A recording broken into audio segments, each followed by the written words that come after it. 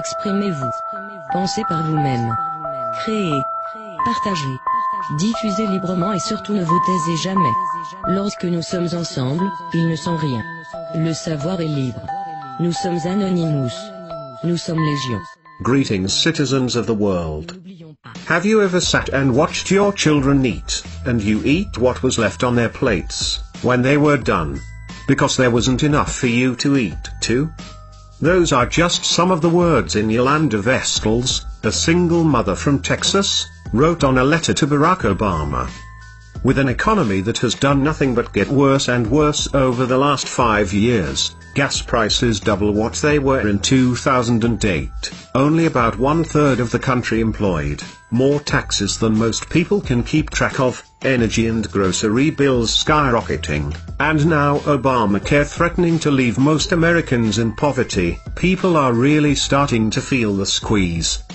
To address these problems, Yolanda Vestal posted a letter on her Facebook page, and what started out as a way to vent, became a way for others to share frustration over Obamacare and the out-of-control spending of Barack Obama and the Obama family.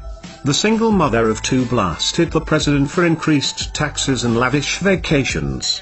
The post has received over 63,000 shares. This is the letter.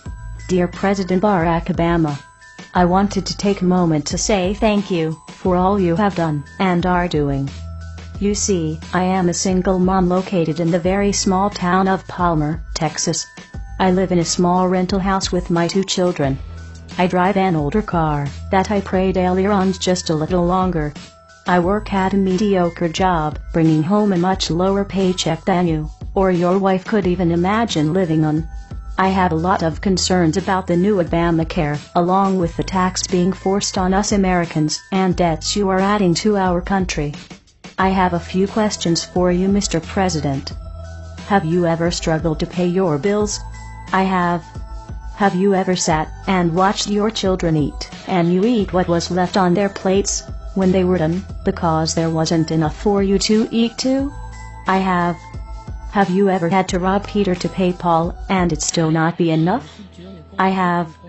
Have you ever been so sick that you needed to see a doctor and get medicine, but had no health insurance because it was too expensive? I have. Have you ever had to tell your children no, when they asked for something they needed? I have. Have you ever patched holes in pants, glued shoes, replaced zippers, because it was cheaper than buying new? I have. Have you ever had to put an item or 2 back at the grocery store because you didn't have enough money? I have. Have you ever cried yourself to sleep because you had no clue how you were going to make ends meet? I have. My questions could go on and on. I don't believe you have a clue what Americans are actually going through, and honestly, I don't believe you care. Not everyone lives extravagantly. While your family takes expensive trips that cost more than most of us make in 2 or 4 years, there are so many of us that suffer. Yet, you are doing all you can to add to the suffering. I think you are a very selfish and cold-hearted man, who does not care what is best for the people he was elected by, not by me, to represent, but more so out for the glory of your name attached to history. So thank you, Mr. President, thank you for pushing those of us that are barely staying afloat completely underwater and driving America into the ground. You have made your mark in history as the absolute worst and most hated President of the United States. God have mercy on your soul. Sincerely, Yolanda Vestal, an average American. We are anonymous.